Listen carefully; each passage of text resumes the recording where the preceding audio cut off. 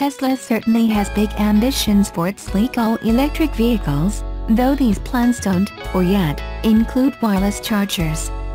But, come April, a group of engineers say they will launch a wireless charging pad that fits seamlessly into the Tesla Model 3, the electric vehicle company's first mass-market offering, and the vehicle the company's future is balanced upon. Tesla Wireless Pad is marketing their $99 product as something Tesla's chief designer, Franz von Holzhausen, forgot to include below the Model 3's touchscreen. The charging pad can be installed in 3 easy steps, which involves connecting a USB cable to the dashboard. The pad, according to its makers, will charge any key-enabled phone. Key is the modern standard for charging phones using magnetic induction. Key-enabled phones include the likes of Apple's iPhone 8, 8 Plus, X and many of the latest Samsung Galaxy Note and Edge models. The company doesn't make any bold claims about super-fast wireless charging, noting it prefers to state that the Tesla Wireless Pad should charge your phone as fast as your average charger. It seems quite unlikely that the wireless charger will have a different or meaningful effect on the Model 3's driving range, up to 310 miles, more than any normal charging would.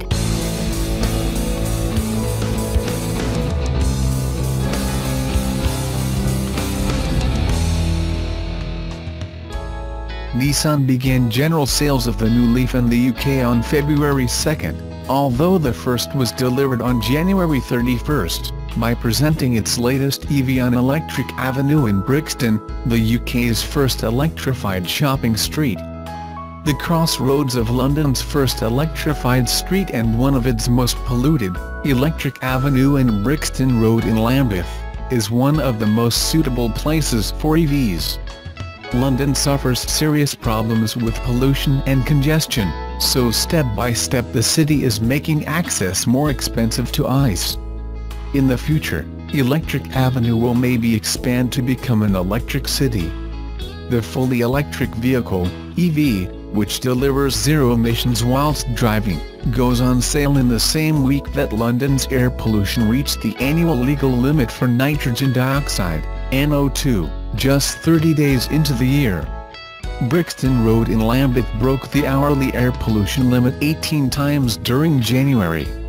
EU rules state that a single location in the UK can only break the limit 18 times in a year. Brixton's Electric Avenue, a landmark market street in South London, provided the perfect backdrop to capture the next generation of the best-selling Nissan EV. Constructed in the 1880s, Electric Avenue was the UK's first shopping street to be lit by electricity, revolutionary at a time when gas lamps were the norm. Fast forward to 2018 and London is taking a new focus on electrification.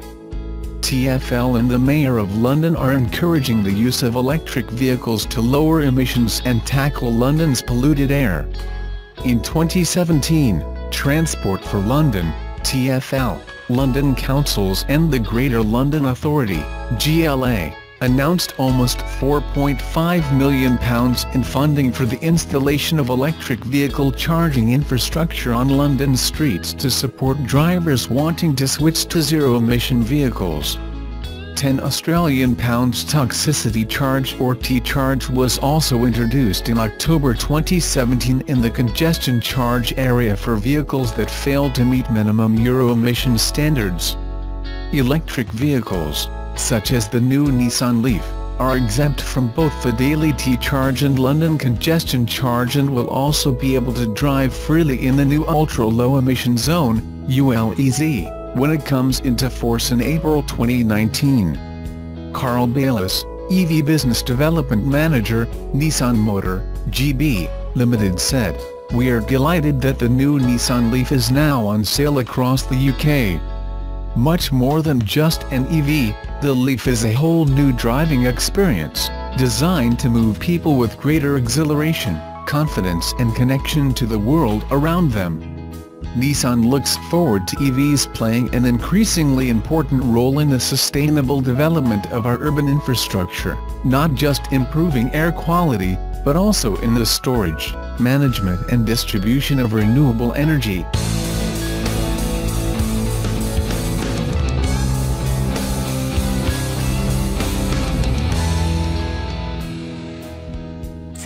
started off the new year the right way, earning their best January sales ever. This accomplishment follows a successful 2017, a record-breaking year with more than 647,000 units sold. January 2018 brought Subaru 44,357 vehicle sales, with the Crosstrek and the Outback taking center stage.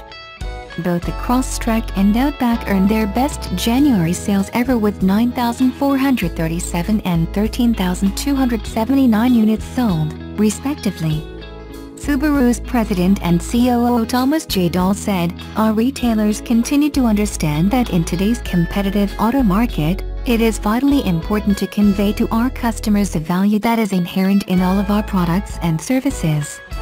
It is through the determination of our retailers that we continue to establish yearly month-over-month sales increases in such a competitive auto industry environment."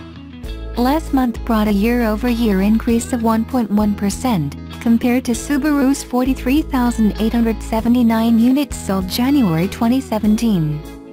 Four Subaru models saw increases in year-over-year sales: the Impreza, Outback, BRZ, and Crosstrek.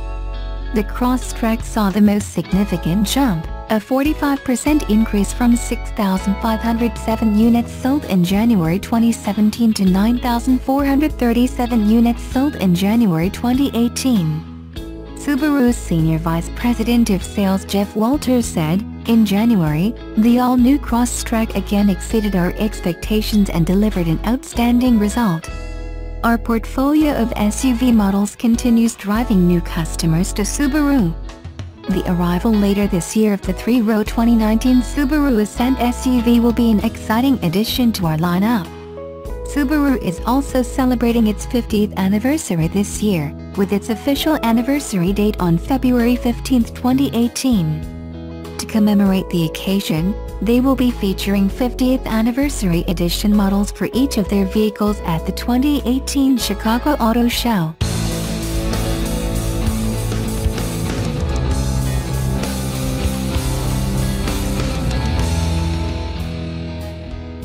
Tesla's new Model 3 will be showcased for the first time in Houston. Fans can check out the all-electric car in the Tesla Gallery, on the first level of the Galleria near Banana Republic and Macy's. The local debut follows a well-attended one in Dallas, where customers formed lines out the door to scope out the latest Tesla.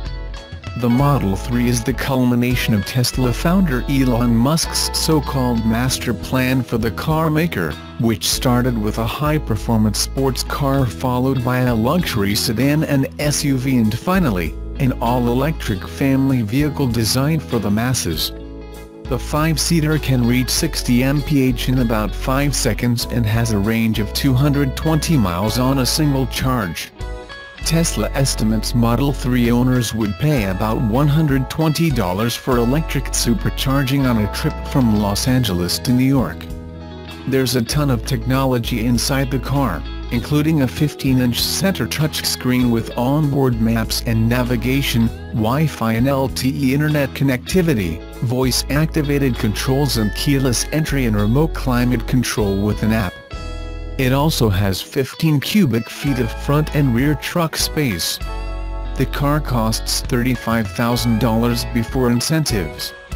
The Tesla Model 3 Galleria display launched at 10 a.m. Friday and will be there for the foreseeable future. Visitors can also check out Tesla's solar panels and home battery system.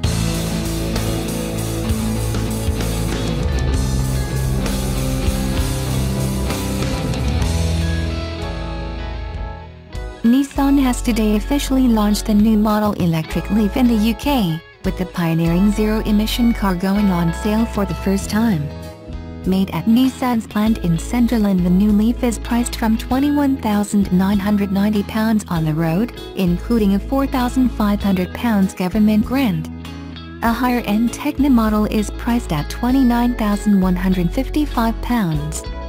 The new model features a larger 40 kWh battery, an upgrade on the previous 30 kWh battery, that delivers a range of up to 177 miles.